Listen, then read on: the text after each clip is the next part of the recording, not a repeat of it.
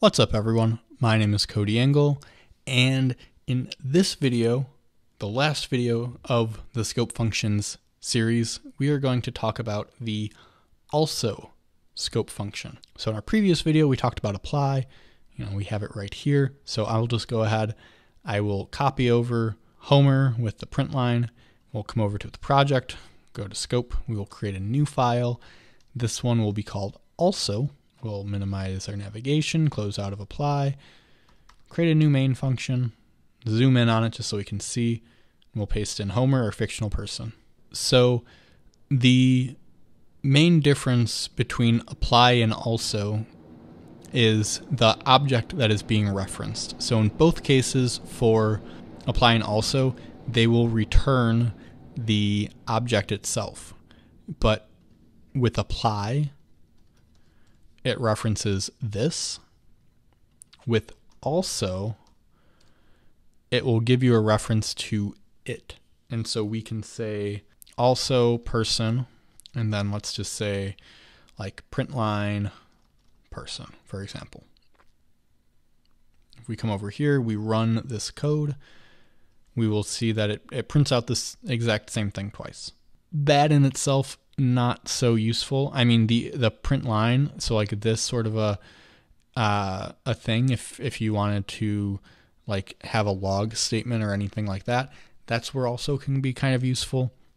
Another one is, let's say we have this fictional database. So let's say we have insert and then fictional person, and then just for the purpose of this, we're going to print out and say inserted fictional person into the database. Then with our also over here, we can just call the function, same thing like a print line, insert person. We run the code. We'll see here when this is being created, we also insert. And so we get the inserted fictional person into the database, wherever it shows up.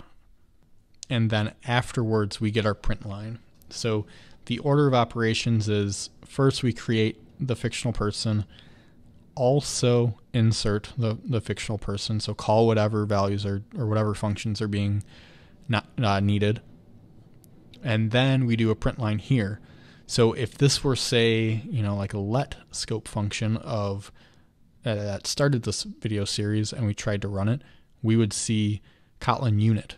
In that scenario, because let is just going to return that last statement again, it's not really that useful. It's not like the desired behavior. That's where it also is really nice.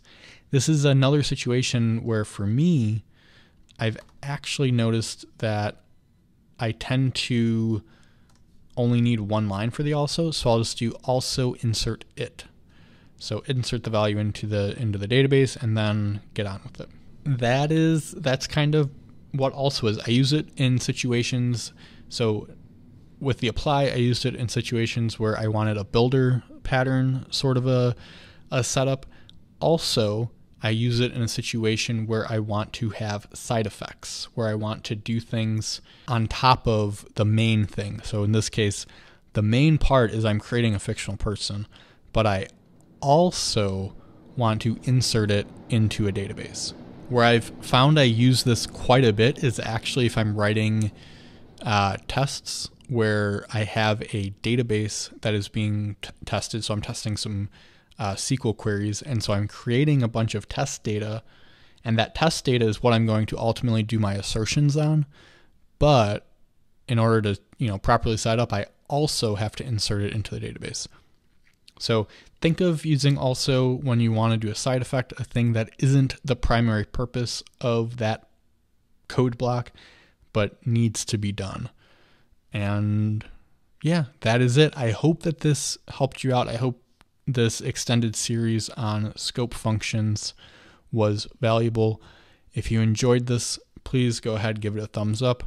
If you want to see more Kotlin tutorials, be sure to subscribe. We're done talking about scope functions, but we will have more Kotlin videos in the near future.